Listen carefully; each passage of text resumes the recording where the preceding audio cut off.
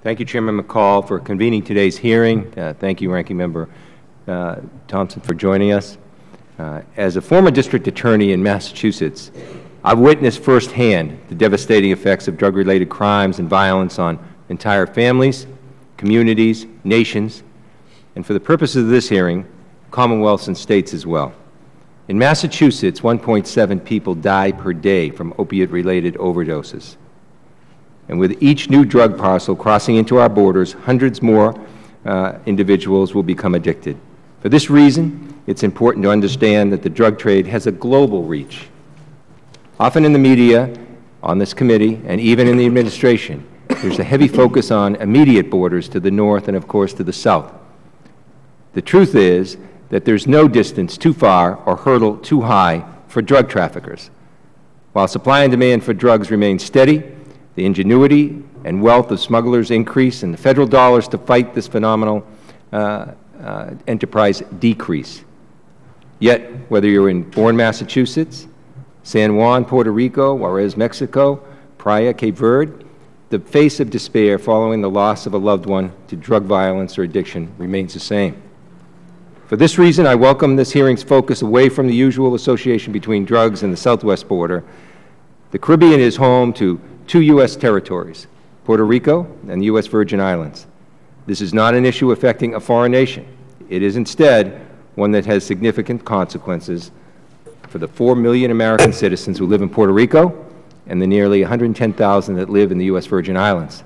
This is an issue that requires a comprehensive strategy. Yet, the Homeland Security resources, equipment, and personnel that are deployed to those areas are not on a par with the other parts of the United States with less challenging circumstances.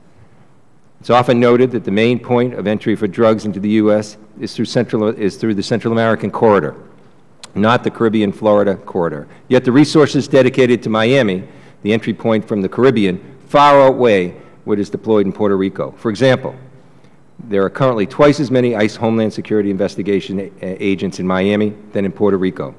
There are almost 5 times the number of Customs and Border Patrol field operation officers assigned to Miami than Puerto Rico.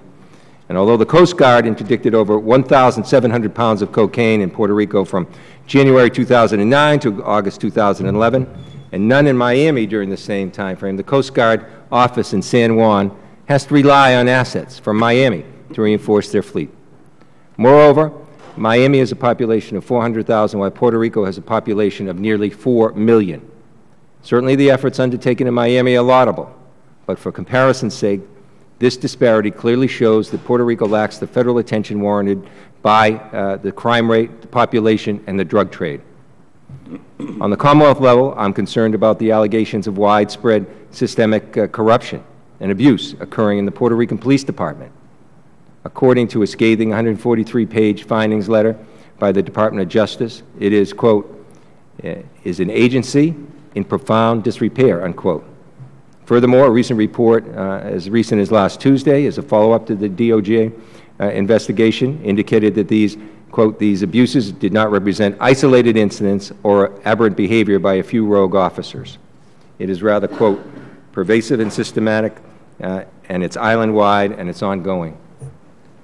Yet Federal agents, through numerous Caribbean-based task force and interagency agreements, have to work in partnership with the Puerto Rican Police Department and their officers in matters affecting our homeland security. I'm therefore interested in hearing from him and how he intends to work with the Federal counterparts to ease some of the issues of the Puerto Rican Police Department when we have our witnesses. Finally, I understand that a focus on the drug trade in the Caribbean may be confusing for some, given the need for resources in our communities at home to fight the same problems. That being said, today's hearing and others like it that look into the trade routes in other areas like West Africa are needed to adequately combat drug violence and addiction.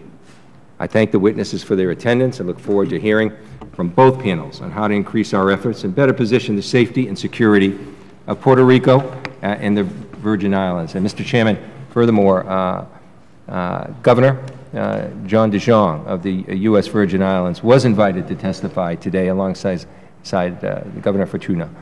However, because of his other commitments, he wasn't able to attend, and I have in my possession a record testimony that he'd like to submit, and I'd like to ask unanimous consent that this be placed in the record. Without objection, so ordered. Thank you.